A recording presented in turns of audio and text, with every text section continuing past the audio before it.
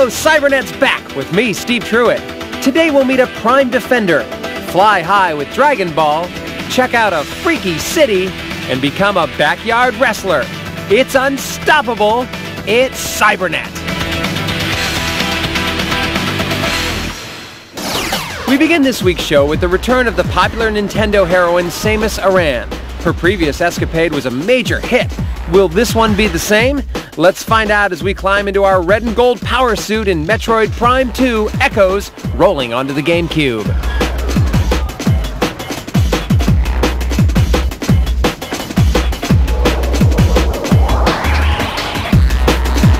In this first-person sci-fi adventure, the super-skilled bounty hunter must travel to the planet Aether, which is being torn apart by two dimensions, the light and the dark. Your mission is to rescue the Federation troopers from a mysterious and deadly race called the Ing. But when an electrical storm forces you to crash, you're transformed from the hunter into the hunted. A large portion of this game deals with combat, so you'll battle a plethora of evil aliens. The fighting is fierce and frantic. Luckily, you can target lock onto your enemies while strafing. Sadly, there is no dual analog control, which leads to some frustrating encounters. Fortunately, though, when the action gets too intense, you can always morph into a ball and roll away. This is not your average run-and-gun shooter because you'll also spend a lot of time solving puzzles and scanning for clues with your scan visor. You can even search for equipment upgrades like the Dark Visor, which allows you to see your enemies more clearly. Unfortunately, just like the original, there's lots of tedious backtracking involved.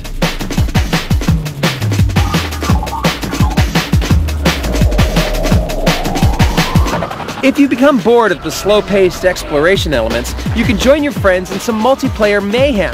That's right, for the first time in this long-running series, up to 4 players can now compete in a deathmatch tournament. Although this tacked-on addition is nice, it's still subpar compared to superior titles such as Halo 2.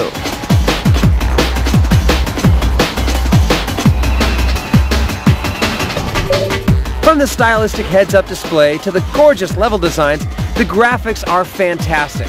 And while it's not as groundbreaking as the previous edition, this highly anticipated sequel still succeeds. With the inclusion of many enhancements, Metroid Prime 2 is more than merely an echo of its predecessor.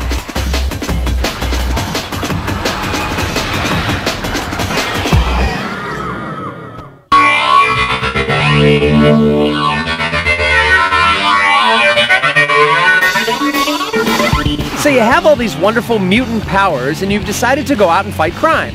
If that's the case, grab a pen and write down this cheat, because every superhero, even a member of the X-Men, can use some help for Legends on the PlayStation 2.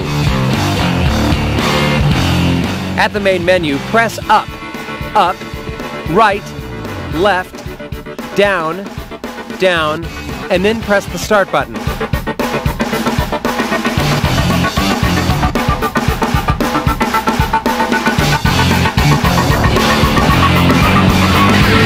We've just unlocked all the extreme costumes for you and your team to help tilt the battle in your favor against the bad guys. Because let's face it, it's the costume that really makes the superhero.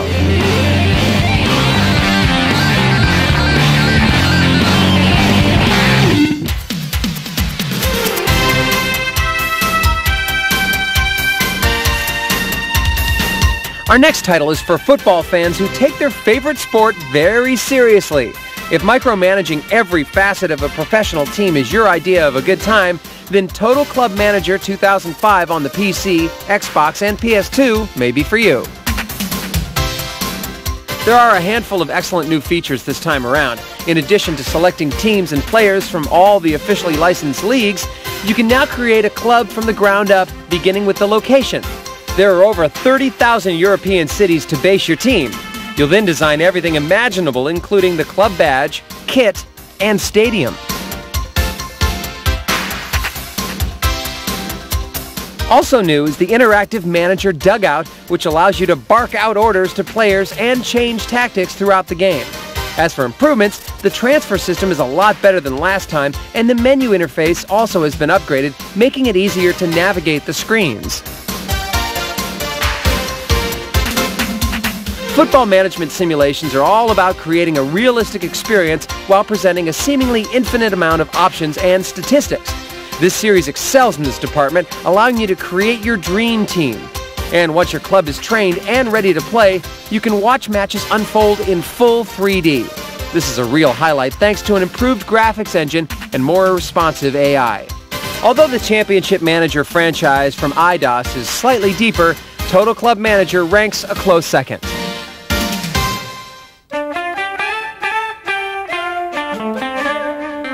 We blast into our Game of the Week with the return of intergalactic explorer Captain Olimar, star of the GameCube hit Pikmin.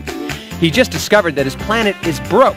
Luckily, the objects he's collected on his journey are worth their weight in gold, so he sets out to collect more valuable items and save the day in this super sequel. The structure of Pikmin 2 remains basically the same as its predecessor, combining both real-time strategy and tactical action elements. You control a horde of multicolored plant creatures called Pikmin, directing them to gather treasure, fight enemies, and solve puzzles. To order them about, all you have to do is blow your whistle, then issue a command with a push of a button. The Pikmin are hardworking and obedient, but to complete objectives, their special abilities need to be efficiently utilized. Yellow ones are electrically charged, blue can swim, and red are fire resistant. This sequel also introduces purple Pikmin, which are incredibly strong and can carry heavy objects.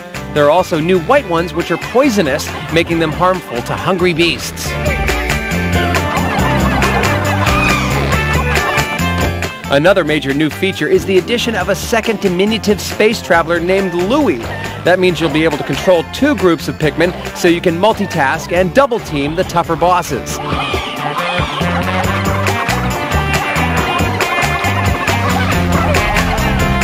Nearly every aspect of the first Pikmin has been smoothed out. The control mechanics are more user-friendly, the AI is improved, and the graphical enhancements give all the animations a lush, colorful sheen. Thankfully, they've also done away with time considerations, so now you don't have to feel pressure when exploring the environments. In addition to the longer single-player mission, there's a new two-player split-screen mode where you must collect marbles. Pikmin 2 might seem a bit quirky, but it's one of the most innovative and challenging titles around, which is why it's our Game of the Week.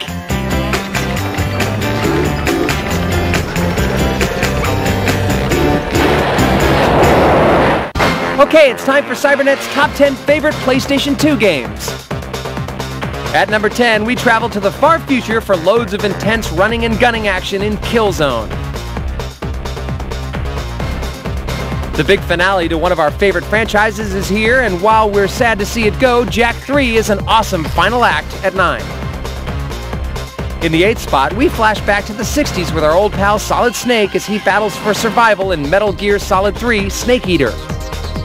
The tough warriors of Dragon Ball Z Budokai 3 don't follow anyone's rules, not even the laws of gravity, at number 7. At number 6, this family of heroes hasn't lost any steam as they battle the forces of evil in their film-based game, The Incredibles. At number 5, Ratchet & Clank are back in their third endeavor, driving, jumping, and blasting their way to victory. Do your Sims have the right stuff to make it big in the city? It's time to get the party started with The Urbz Sims in the City at 4. At number 3, travel to the mystical land of Middle-earth and live the adventure of the Lord of the Rings, The Third Age. At 2, cruise the nighttime streets and race to become number 1 in Need for Speed Underground 2.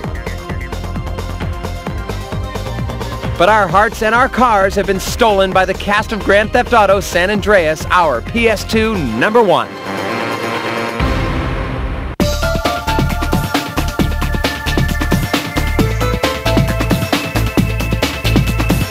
Everyone fears aliens, especially those that are mean and nasty. Well, now you have a chance to become one of those wicked extraterrestrials in Alien Hominid invading the GameCube and PlayStation 2. At least this yellow guy is on the cute side. One day, Alien Hominid is out joyriding in his new spaceship when suddenly the FBI shoots him out of the sky. Faster than you can say, "Take me to your leader," the evil Men in Black take his spaceship to Area 51. Your mission is to help the alien find his ride and get off this third rock from the sun.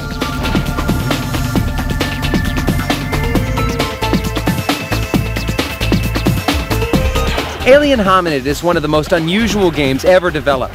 Created in 2002 with the Macromedia Flash program, it was originally a free downloadable game over the internet.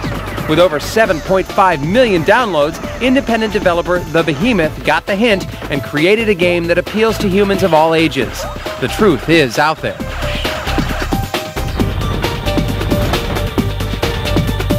The gameplay is simple with straightforward objectives. This is a classic 2D side-scrolling platform shooter. Just run from the left to the right and shoot at everything that gets in your way. Since the controls are simple, you can mindlessly jump, crouch, and drive vehicles through 15 insane levels. And always remember though, aliens good, humans bad. For such a simple game, it's surprisingly difficult. So it's best to grab a friend and play the co-op mode, which is extremely fun and reminiscent of the excellent Metal Slug 3. At times, the action becomes so chaotic and intense that it's nearly impossible to dodge all the bullets to avoid death. Luckily, you have an unlimited amount of continues.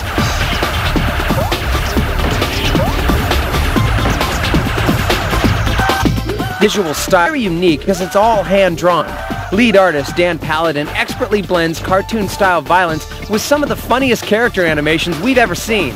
Combining classic arcade-style gameplay with huge bosses, Alien Hominid is an awesome experience that shouldn't be missed. For the first time, the result with here at Cybernet, you too can under option S, R, T, E, D, G, and E. Be able to execute anything you want. So go nuts in there. Enjoy. Coming up, we have a ball with Budokai. Boogie down in the city and go for a backyard smackdown.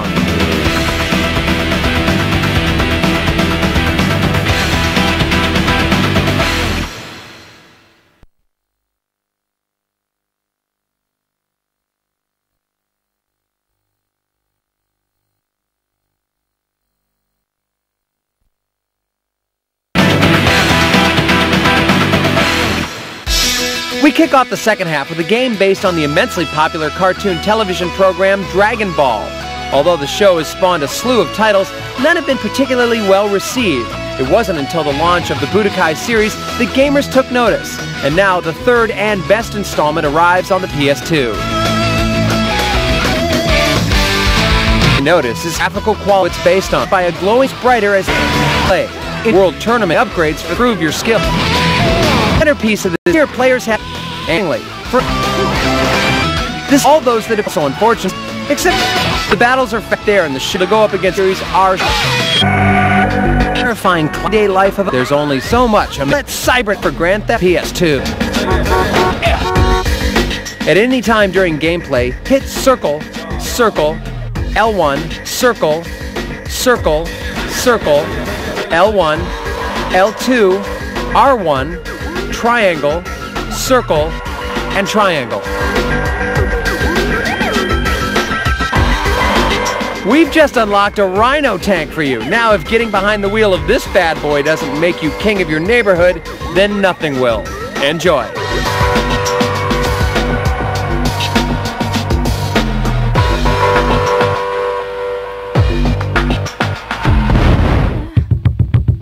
And the bass keeps running, running, and running, running, and running, running, and running, running, and running, running. The developers of the ultra-popular series The Sims have unleashed a spin-off for all consoles where players can walk in the shoes of your everyday urbanite. It's a world where looking good is an imperative, style's a priority, and success is solely dependent on how well you socialize. Welcome to the world of the herbs. Break away from tradition, cause when we be out, girl, it's full of we out. You wouldn't believe how we wow shit out. We burn it till it's burned out, turn it till it's turned out. This title entraps players the same way all previous versions of The Sims do, by giving you just enough duties to ensure that you never want to put the game down. It's less demanding than the other Sims titles, leaving you with just 5 individual needs to be met: fun, bladder, hunger, hygiene, and energy. It's kind of like real life. Let's get it started. Let's get it started. You arrive on the scene with little or no reputation. Then you design your character by first basing him or her on one of the 9 neighborhoods, which include artsy, decadent, punk, urban, and so on. The idea is to socialize with your new friends and land invites to all the big-name parties, increasing your social standing with the ultimate goal of becoming the most popular urban town. Hits with no delusion. The feeling's irresistible and that's how we move in. Yo, everybody. Each district has the same exact goals, so it really doesn't matter in what order you approach the objectives. All the jobs in this title are mini-games that you must complete in order to earn cash and social moves. It doesn't matter if you're a sushi chef, motorcycle mechanic, or an apprentice model. Each requires you to press a sequence of buttons as they arrive on the screen to succeed. On the other hand, romance all depends on a willing partner, no matter what part of town you're in.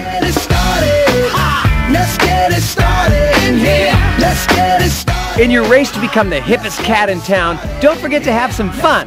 Because when all is said and done, and you're given the keys to the penthouse, all that's left to ponder is where to put your couch. A hollow victory in a shallow life. Still, the journey is an absorbing adventure, making the herbs a must-have for all fans of The Sims, especially those with a fondness for the bright lights of the big city.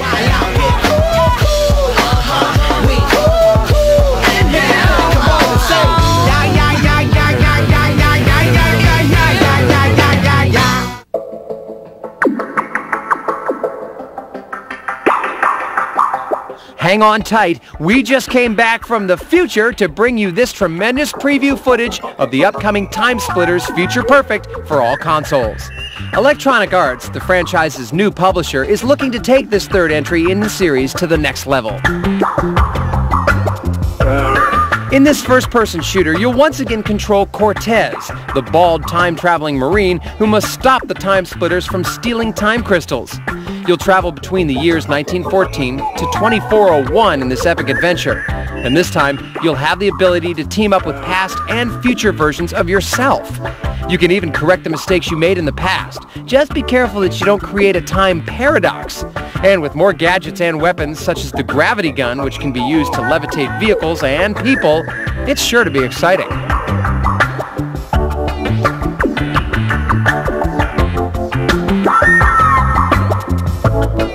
There's also going to be a host of new vehicles you can drive, so multiplayer deathmatches will be a blast, especially in the levels you'll be able to create with the Map Maker feature. So stay tuned for our full review.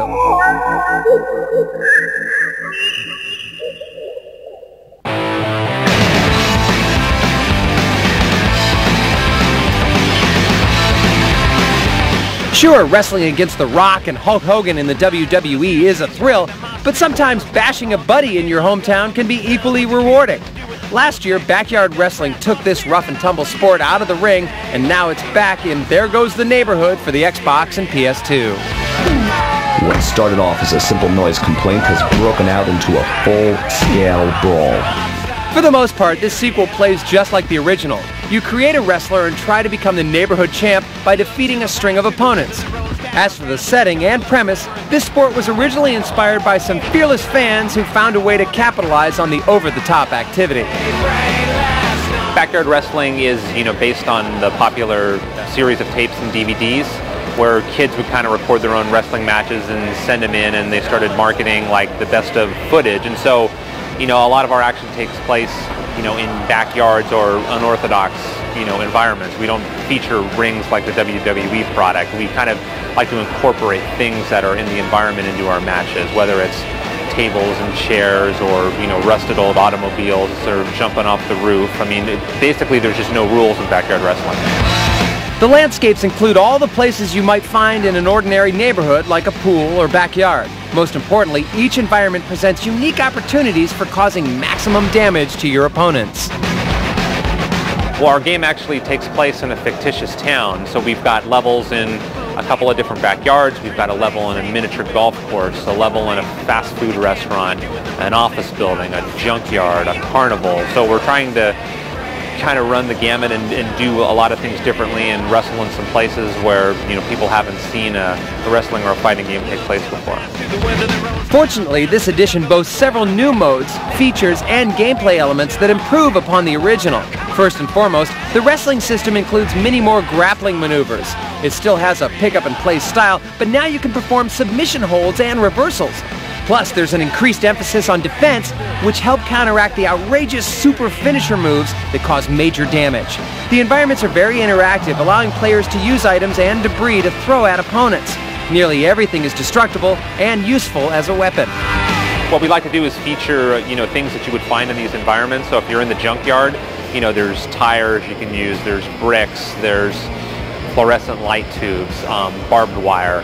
Sometimes we'll take a baseball bat and you wrap it in barbed wire and use that as a prop. So, I mean, it's pretty much up to your imagination.